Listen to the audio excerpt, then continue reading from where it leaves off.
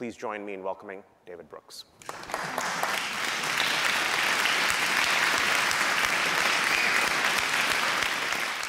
I'm going to talk to you for about 25 minutes about community, and then we'll have a conversation.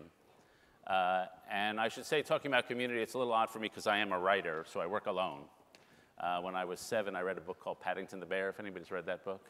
And I decided at that moment I wanted to become a writer.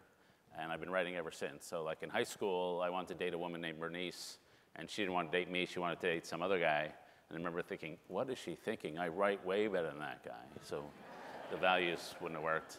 And so then when I was 18, the admissions officers at Wesleyan, Brown, and Columbia decided I should go to the University of Chicago, which is another solitary, sort of bookish kind of place. They say of Chicago, it's where fun goes to die.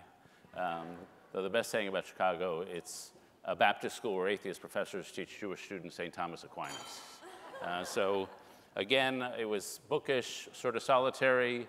I learned certain skills at Chicago, like the ability to dominate classroom discussion while doing none of the reading. And then I graduated and became a pundit. And so I work on a show called The NewsHour on PBS, which is, again, sort of a heady show. We have a certain demographic we go for. If a 93-year-old lady comes up to me in the airport, I know what she's going to say. I don't watch your show, but my mother loves it. And so again, heady, a little solitary. Then I got a job as a conservative columnist at the New York Times, which is a job I liken to being the chief rabbi at Mecca. Not a lot of company there all the time. And so you go off and you're leading sort of a bookish, solitary life. Though as you get a little older, I think most guys get a little more feminine as they get older. I'm the only male in America who read that book, Eat, Pray, Love. If anybody knows that book, by page 123, I was actually lactating, which was kind of amazing. Then I wrote a book called The Social Animal, which is about emotion. My friends joked that me writing a book about emotion was like Gandhi writing a book about gluttony. It's not the natural thing. And then I wrote a book a couple years ago called The Road to Character. And I learned writing that book that writing a book on character doesn't give you good character. And even reading a book on character doesn't give you good character. But buying a book on character does give you good character. So all this to say, my career has been somewhat solitary and kind of heady, cerebral. And yet, if we think about community and we think about ourselves, the most important part of our consciousness is not our cerebral, rational mind, it's our desiring heart. I met a guy who bought a house with a bamboo stand by the driveway, and the guy hated bamboo, and so he chopped it down, and then he took an axe to the root system, and then he poured plant poison over what was left, and then he put 3 feet of gravel in the hole, and then he covered it over with cement. And 2 years later, a little green shoot of bamboo was sticking through the cement. And in my view, that's what we have inside of us. We have desire. We are existential sharks. We are always on the move. We're always desiring something. And what the heart desires above all is to be fused with other people, to be in community and to be in loving relationships. The kind of fusion that Louis de Bernier captured in a book called Captain Corelli's Mandolin. Early in that book, he has a guy talking to his daughter about his relationship with his late wife. And the guy says, love itself is what is left over when being in love is burned away. And this is both an art and a fortunate accident. Your mother and I had it. We had roots that grew towards each other underground, and when all the pretty blossoms had fallen from our branches, we discovered that we were one tree and not two. And that's kind of the fusion that we dream of in a good marriage and sort of in a good community. We want to be bonded to each other. The second part of our consciousness is the yearning soul. Now, I don't ask you to believe in God or not believe in God. That's really not my department. I ask you to believe that there's a piece of you that has no weight, size, shape, or color, but gives you infinite dignity. And rich and successful people don't have more of this than poorer, less successful people. Older people don't have more of it than younger people. And that slavery is wrong because it's an obliteration of another human being's soul. Sexual harassment is wrong, not because it's an assault on a bunch of physical molecules, but because it obscures and insults another person's soul. And what this soul does is it yearns for righteousness. Everybody I've ever met wants to be a good person. I cover crime, I've covered wars, even people who commit genocide have some explanation for why what they did was good or at least excusable. They all want to be good. And we're all driven by that desire to be good. You're all in this room because you want to have a good community, you want to do something good for this place. And so I've noticed over the course of just interviewing, especially people over 50 or 60, is that their life takes on a two-mountain shape. They get out of school and they choose their career and they think that's my mountain. And they spend years climbing that mountain, building a family, building a job, building a life, establishing an identity. And then sometimes they achieve the success and it's not quite completely fulfilling, or they fail, they get knocked off the mountain, or something terrible happens like the loss of a child, and they get sent into the valley. And the weird thing about the valley is you can see better from the bottom. And then they decide, you know, that first mountain that I thought was my mountain in life, that wasn't actually my mountain. And the second mountain that's actually my mountain. And sometimes they switch jobs, sometimes they start philanthropies or foundations, or I met a guy who was a banker in Tennessee. He quit that, he became a pastor, didn't like that, and now he's working with prisoners, helping them transition out of jail, and the guy is completely joyous. He's incandescent to talk to that guy. And so he's on his second mountain. And that we're driven to that second mountain by our desires and our yearning soul. And it's my view that the weird thing about the soul is it's super powerful, but super reclusive. You can go years really without thinking about it. You're building your family, you're doing your job.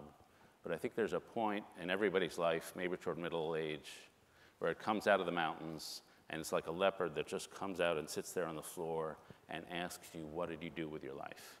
What good have you done? Why were you called? What were you here for? And people who haven't thought about that question have to live with that fact. But most people come to think about that question one after another. And so we're built for community, for union with each other, and union to serve a good. We've kind of been screwing up over the last few decades. And I'd like to describe different cultures that led in this country, across the country, to a loss of community. And my view is that culture is a collective response to the problems of the moment. And so between 1932 and 1968, this country faced a lot of big problems, the Depression, the World Wars, and they created a culture that was very collective, very group-oriented. You had to work in big organizations, the Army, IBM, labor unions. And so they had a culture which you might call, we're all in this together. And it was super collective. And so if you lived in, say, Chicago, you probably worked at the same Nabisco plant your dad and your granddad worked in. You joined the same union. If you lived in a neighborhood, there was no TV there, no air conditioning, so the kids were running through the homes in the summer, and you were in each other's lives with barbecues and coffee clutches and babysitting cooperatives. If somebody asked you, where are you from? You didn't say, oh, I'm from Chicago. You said, I'm from 59th and Pulaski, because that crossroad was the tight community where you lived. And so that was a very community-oriented culture we had then. It had a problem, of course. It was a culture that tolerated a lot of racism, a lot of sexism, a lot of anti-Semitism, a lot of emotional coldness. The food was really boring. And it just wasn't creative. And so round about 1962, people said, you know, we got to break out of this. It's just too conformist. And so they walked away from the community and they created a culture that was super individualistic. And the transition moment that I think of was one of the highlights of my childhood was Super Bowl III. Super Bowl III, there were two quarterbacks on the field, both of whom were born in Western Pennsylvania, but 10 years apart. On the side of the ball for Colts, there was a guy named Johnny Unitas, typical 1950s guy, crew cuts, wore high-top shoes, played football in a colorless way like a plumber, a very great quarterback, but just boring. On the other side of the field, there was a guy named Joe Namath, my childhood hero. He wore $5,000 fur coats, did ads with pantyhose, long hair, he swung all night. He wrote a memoir called I Can't Wait Until Tomorrow Because I Get Better Looking Every Day. And so that was a shift in culture from one sort of person to another, from a very group-oriented culture that said we're all in this together to a much more individualistic culture that says I'm free to be myself. And this culture gave us some great things. It gave us the civil rights movement. It gave us the feminist movement. I don't think we could have had Silicon Valley and that rebel, innovative atmosphere unless you had a creative, individualist culture where you could rebel against organizations. And so it gave us a lot of great things. The problem is we've now had 40 years of it, and we've kind of run out the string. And so we've seen a rise of narcissism. They have these tests called the narcissism test where it says, I'm going to read you a bunch of statements. Does this apply to somebody like you? And they're statements like, I find it easy to manipulate people because I'm so extraordinary. Or I love to look at my body. Or somebody should write a biography of me. The median narcissism score has gone up 30% in the last 20 years. We're 25th in the world in performance in math. If you ask people around the world, are you really good at math? We're #1 in the world in thinking we're really good at math. And with that has gone an increased desire for fame. Fame used to rank very low on what people wanted out of their life. Now, if you ask college freshmen, it ranks 2nd or 3rd. And they have a test. They ask college students, would you rather have a life that involves a lot of sex or a lot of fame? And by 3 to 1, they'd rather have a lot of fame. And so when I go to college campuses, I say, listen, I'm on TV twice a week. I read a column in a prominent newspaper. I'm kind of famous. Go with the sex. It's better.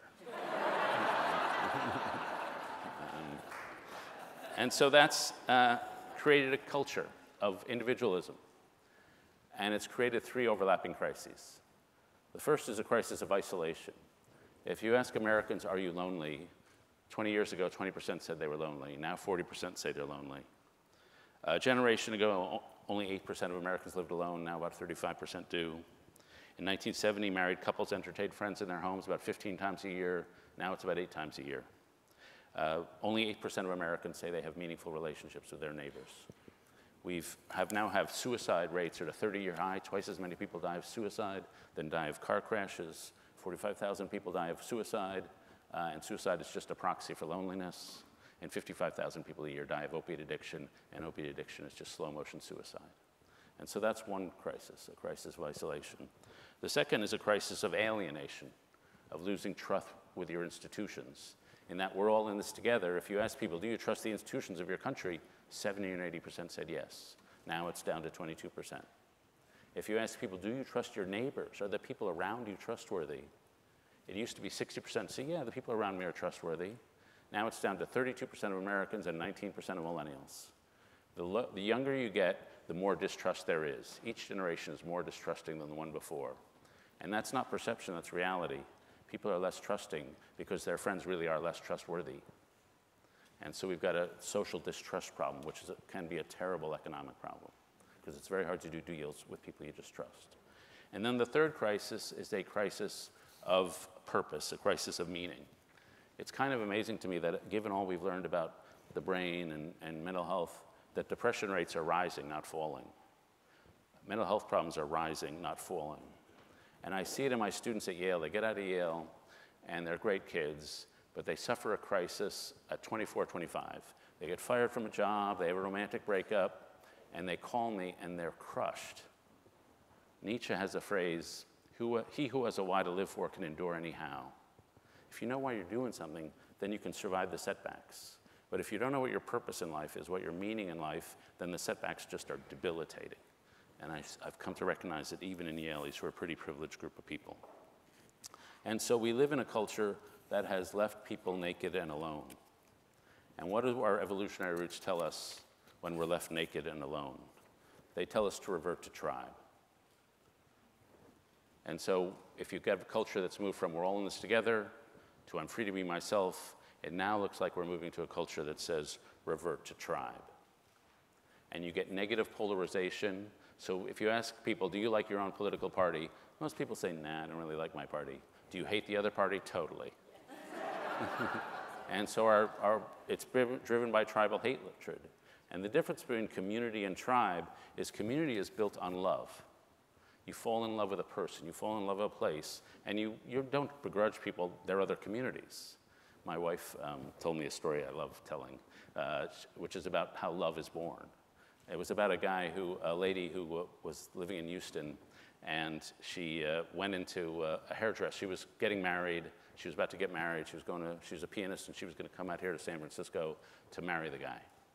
And she thought she'd get her hair done before she moved out here. So she goes to get her hair done. She looks across the salon called Etude de Paris in Houston, and she sees a guy cutting somebody's hair. And she goes into the back room, puts on the gown, calls her mom, and says, I've just seen the man I'm actually going to marry. She gets her hair shampooed. She's sitting in the chair. She asks the guy's name. His name is David, a French pronunciation. He asks her story, and she says to him, well, I'm a concert pianist. I'm about to move to San Francisco to be with my fiance, but I won't do it if you'll marry me. And as David told the story to my wife, I looked down at my scissors, and I never felt more free than I did at that instant. And he said, it's a deal. And they've been married for 17 years. So community starts with love. It doesn't always happen that fast, but it starts with love. But tribalism does not. Tribalism starts with hatred, with friend-enemy distinctions. It's us versus them. The tribal mentality is always a zero-sum mentality, a scarcity mindset, where it's scarce resources, we can't trust anybody, it's our group or their group, and the ends justify the means. And so if you look around our politics, if you look around a lot of culture, you see that tribal mentality. I got to spend an afternoon with Steve Bannon not long ago, and I enjoyed it actually. It was like being with Trotsky in 1905. It's like he had this long 100-year theory, he was going to take over the institutions, and Trump was a phase in that theory. But his main point was, you don't offer people community. We do. And tribal is a form of community, not the kind I want to live under, but it is a form. And so for the Wall Street Journal, I covered from 1990 to 1995, I covered nothing but good news. I covered the end of the Soviet Union, the fall of the Berlin Wall, the reunification of Germany, the Maastricht Treaty, Mandela coming out of prison in South Africa, the Oslo peace process in the Middle East. And in that last bit there, I covered one event that I barely paid attention to, and that was the Yugoslavian Civil War. And in retrospect, that was the most important event I covered, because the ethnic tribalism we began to see in Serbia and in Bosnia, that was what really determined the next 25 years. And democracies have been shrinking ever since, ethnic nationalism has been rising ever since, and division and polarization across the world has been rising ever since. And so I've spent a lot of time recently thinking, well, how do countries turn around? Well, often they're united by war. And I used to joke that, it'd be nice if we got invaded by Canada, but now it looks like a real possibility, so I can't tell that joke.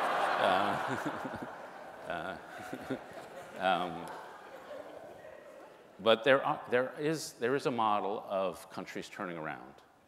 And it happened in Britain between 1830 and 1848, and it happened here between about 1890 and 1910. 1890, totally individualistic society, a lot of social breakdown, great wave of migration, a big economic transition, corrupt politics. It looked a little like today. But the recovery happened in 3 phases. The first phase was a religious phase, a religious revival. There was a very individualist ethos called social Darwinism, survival of the fittest. It was replaced by the social gospel movement, that we're all members of each other. Second phase was a civic renaissance. In 5 years, in the 1890s, you had the creation of all these different civic organizations, the Boys and Girl Scouts, the Boys and Girls Clubs, the NAACP, labor unions, the settlement house movement, the temperance movement, the environmental movement. All these Americans said, all our institutions are not fit for the country we now live in. Let's get busy, let's create some organizations, and they did it. And then the third thing that happened was all those organizations looked around and said, we're all part of the same project. And they became the progressive movement. And third, you had the political movement, Teddy Roosevelt. And so what you had was religion, civic, political, in that order. Now, you look around society today, I don't think it's going to be religious. There's just not evidence of a religious revival in this country. And I don't think it's political. Politics is, if anything, the most lagging actor. But we are in the middle of a community and civic renaissance right now. And in places like this organization, but all around the country, and especially over the last 2 or 3 years even, there's been an explosion in new civic groups. And they fall into a bunch of different buckets in my experience. There's like the let's make our city great. And there's a book out by Jim and Deb Fallows talking about all the cities that are now just thriving. This one's obvious, but frankly, you have the wind at your back economically. But some are not obvious. Fresno, California, Eau Claire, Wisconsin, Allentown, Pennsylvania, Greenville, South Carolina. These are cities that are suddenly well-governed and are surging. The second is people creating community, creating bonding capital within communities.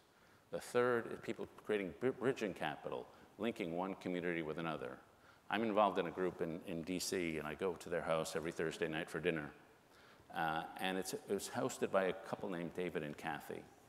And they had a kid in the DC public schools, and that kid had a friend who didn't, his mom had some drug and health issues, dad was split, so the kid had nothing to eat and no place to sleep. And so they said, well, James can stay with us. And so James started staying with him, and then James had a friend, and that kid had a friend, and that kid had a friend. And now when you go over to Kathy and David's house, there's mattresses all over the floor. 15 kids are staying there on any given night. And at dinners on Thursday nights, there are 25, 30 kids there. And I walk in the first time I'm there about 4 years ago, and I reach out to shake one of the kids' hands, and he says, you know, we don't really shake hands here. We hug here. And so like I'm embraced in hugs every Thursday. They have a complete intolerance of social distance. For a middle-aged white guy, it's like, it's actually great. I wouldn't lead the hugging, but I'm glad to be the recipient of the hugging. And I took a friend of mine there who used to work in LA doing community renewal in schools. And he's 70 or so, and he's often asked, what programs turn around lives? And he says, I've never seen a program turn around a life, only relationships turn around lives. And it's that kind of intimate relationship you see growing up on the local level again and again. And then you've got groups trying to heal economic divides. You've got groups trying to rediscover our sense of nation. And mostly what I see is groups, whether civic groups or companies, saying it's not enough just to use each other for utilitarian reasons. We want to create a thick organization out of this company, out of this civic group, out of this college. And I'm sure you've noticed this. There are some organizations or places you work and you pass through and you're not affected. But then there are some colleges you go to or organizations you're a part of and you're totally transformed. And so Marines, I can always tell somebody's a Marine. A Morehouse man, an Army Ranger, a Juilliard pianist, frankly my college, University of Chicago, we're affected for life. Because somebody decided that my company or my organization is not going to do thin, I'm going to make it thick. And how do you make it thick? Well, they tend to have a distinct identity. They tend to have a physical location, and they bring people together in cramped circumstances. They tend to have ritual meals over dinner tables. They tend to have collective rituals, shared tasks, clearly defined goals. They tend to go off in retreats where they sleep overnight so they can see each other after dinner and before the makeup's put on in the morning. They tend to involve music into their organizations because it's hard not to be close to somebody you've danced with. And so they have a label. And the creation of these thick organizations is the creation of community. And you see millennials more or less insisting on this wherever they go. Because as they all say, I want to bring my whole self to work. And so what you see, especially among the millennials, is people perfectly designed to do this kind of bridging and this community building. And I've written this column called The Rise of the Amphibians. And I go around to a lot of colleges. And I'd noticed that you'd meet a kid and she'd be half Costa Rican, half French, half Rwandan, half Vietnamese, all these weird combinations. And you find these people, often they would talk about how they didn't know quite where to place themselves because their identities were super mixed, super pluralistic. But they thrive in radically different environments. Their pluralism personified. They've mastered 2 or 3 or 4 or 5 different worlds. They have a concept which is called living on the edge of inside. In any organization, there's the core of the organization, and there's the outside of the organization. They live just on the edge of the inside, where they know about the organization, but they can communicate outside the organization. And that's a very creative place to be. And so they are human versions of bridging capital. And so out of that sort of civic renewal that I'm seeing around, and out of all these amphibian-type personalities, I think we're on the verge, or have the potential, to have a verge that will sort of create a new movement, to have a revival. And frankly, I spend my afternoons now at the Aspen Institute, and our job, we've created a new project to do 3 things. To take the people who are doing local great stuff, to lift them up, make them famous, establish a social identity, and inspire people, yeah, be like those people. Second, to synthesize their ethos into one sort of coherent belief system so you can be aware of what you actually believe. and third, to convene them. And if you look around how you change history, who are the change makers in society? Sadly, it's not op-ed columnists. It's people who create social movements that other people want to join, and then they'll all bend their energies to you. And shifts in culture happen, and they happen because people are extremely ingenious. History moves on the basis of what one historian called a ratchet, hatchet, pivot, ratchet. So the culture solves the problem, you ratchet upwards. But then it stops working, so you hatchet it up. And those hatchet moments are very tough to live through. 1968, 1848, 1932, today. But never underestimate human ingenuity. We'll figure it out. We are figuring it out. The solutions are all out there already. You pivot over and you ratchet upward. And so we'll figure it out. We will rebuild community as you guys are in this room. Thank you.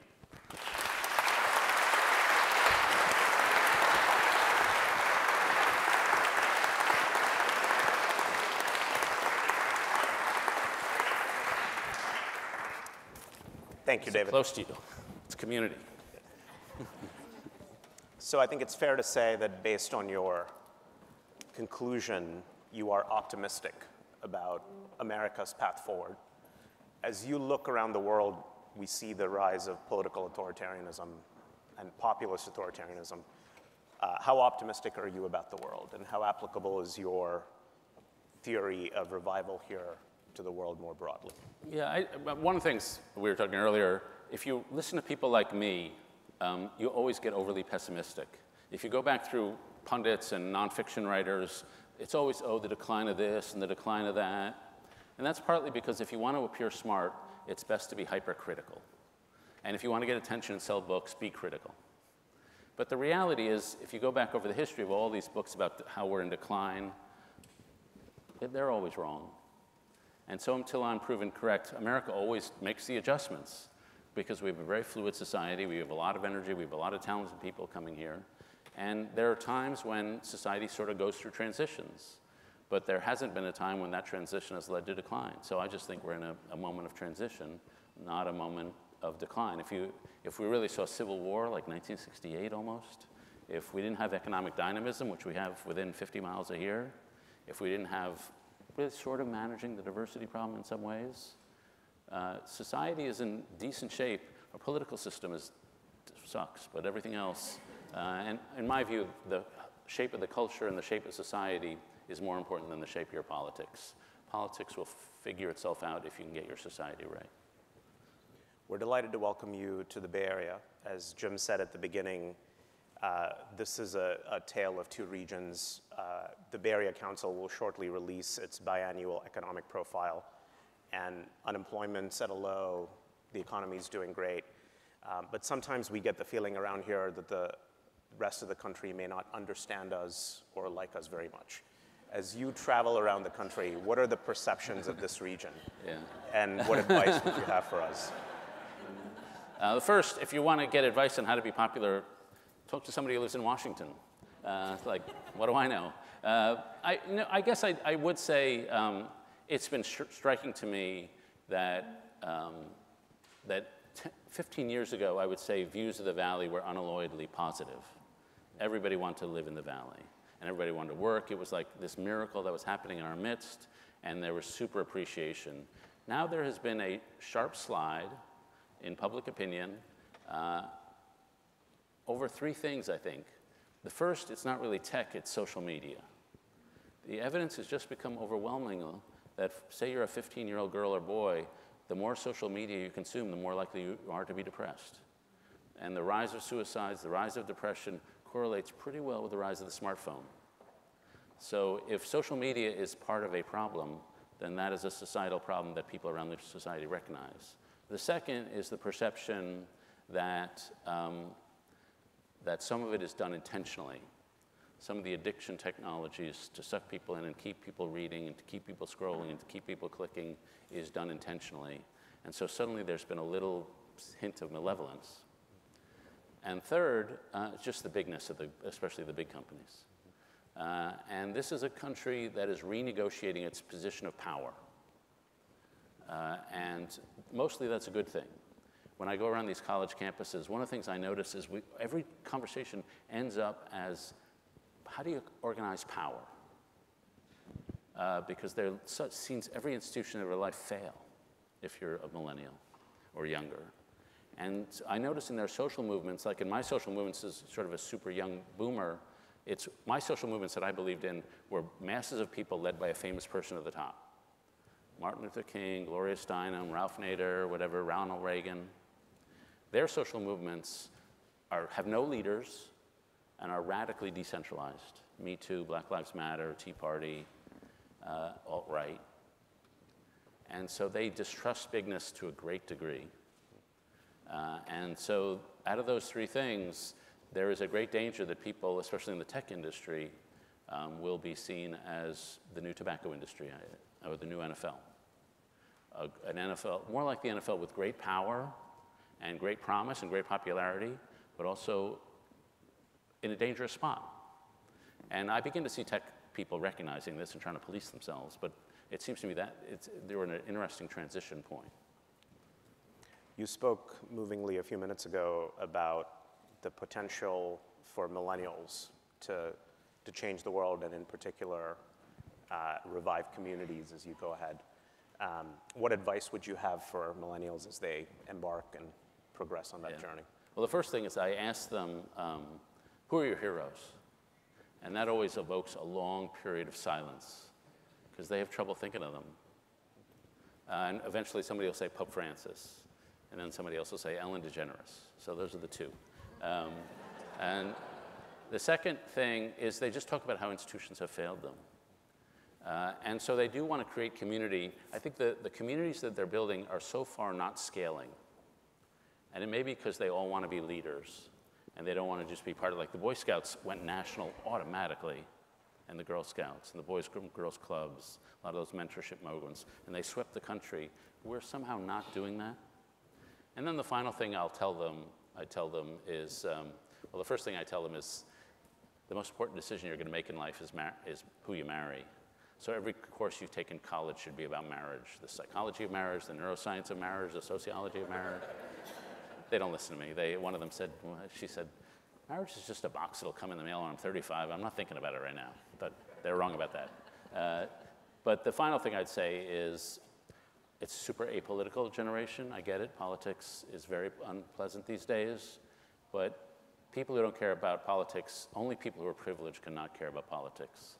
Because if you live in a society where you don't know if you're going to get shot or who you have to bribe, you have to care about politics. And you can get a lot right in a society. You can do a lot of community organizations. There are 14,000 NGOs in Haiti. I'm sure most of them are doing great work. But unless you get the governance right, there's only so much you can do in a society. And so I try to counsel them to think about life in politics.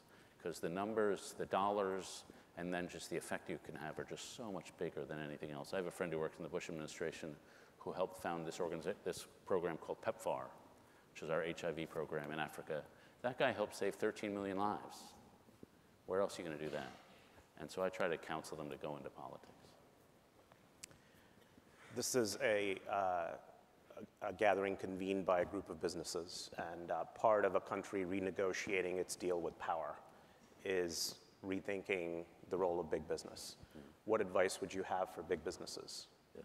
I will say the first thing, I mentioned this, I'm on the road every week somewhere, and one of the first things I ask when I get to a town is, do their owners live here? Because it's super evident when they do. So you go to Grand Rapids, Michigan, which happens to have 4 big furniture firms, and the owners all live there, and they've got a big supermarket firm that's there, and the downtown is just booming because the family foundations and everything else, they've really committed to the community, and they've just put back. And so it's just super important that, take the wealth that you get and just pour it back into a local region. 2, one of my mentors was Milton Friedman. And he preached something that I think was wrong, which is that all you should care about is shareholder value, just focus on shareholder value. And I think that talk about creating thin organizations. I think that obviously you have to care about shareholder value, but thinking only about shareholder value, I think it perversely hurts shareholder value because you lose that sense of mission and purpose that any soul-filled creature wants to live for. And so moving beyond that and having a sense of what is this community is for. And then the final thing I'd say is never underestimate the importance of place. Just, a lot of our poverty programs, we don't know what works. And so you just have to flood the zone. And you pick a spot and you throw everything you have at it. And you hope mysteriously you'll be able to create some sort of positive dynamic that you will never understand. I'm a big Bruce Springsteen fan. And I was in Madrid going to a Springsteen concert. And Springsteen has, his fourth album was called Darkness at the Edge of Town. And it's about his life in central New Jersey. And he's got all the icons of that location. The Stone Pony's a bar, Highway 9 is a highway. And all these kids in Madrid have these T-shirts, the Stone Pony Highway 9. And you know, I saw 65,000 kids singing, "I was born in the USA, I was born in the USA." I felt like saying, no, you weren't. None of you were born in the USA. But if you have a strong sense of the particular place you are in with a particular history and you invest in that story, then you have a civic revival. And if you don't have that particular story of a place, it's very hard to recreate it. For my final question, I'd like to go to my favorite David Brooks column. I'm sure many of us have one. This is from 3 years ago. And David wrote quite movingly about people who have something that he calls dispositional gratitude. And I quote, "They may have big ambitions, but they have preserved the joy of small anticipations. People with dispositional gratitude take nothing for granted. They take a beginner's thrill at a word of praise, at another's good performance, or at each sunny day." David, what are you grateful for? Grateful to be here. I mean, we all won the lottery, all of us in this room. So I'm grateful for that, but mostly I just want to emphasize how cultivating gratitude in any circumstance. I wrote that column because I noticed I sometimes get to stay in really nice hotels and sometimes just at Comfort Inns or something like that. And I realized I'm happier at a Comfort Inn because when I'm staying at a Four Seasons, my expectations are so high. When they're not met, I'm pissed off. And so a lot of his gratitude is about expectations. But second, some people just go out and look to be grateful. The great marriage expert is a guy named John Gottman. And he says any relationship, a marriage or any other relationship, is a series of conversational bids.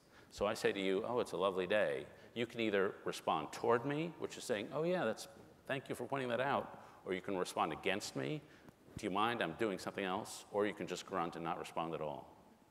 And his rule is that in any marriage, there should be 5 toward bids for every 1 away bid.